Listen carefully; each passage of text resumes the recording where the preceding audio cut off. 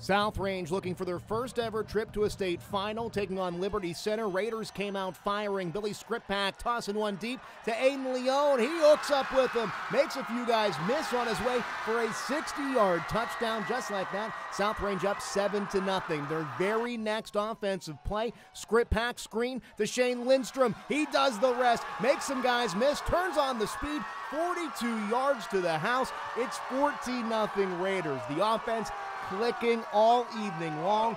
Skripak here, back to throw. It's going to Lindstrom one more time, and Lindstrom, he's in space again, refusing to go down. Lindstrom all the way down, finally would be brought down at the 5-yard line. It would set up this. Skripak going to do the read option here, and he's going to keep it himself, takes it in for the touchdown. South Range cruises 35-0. They're heading to the state championship game next week. These kids are amazing. They really are.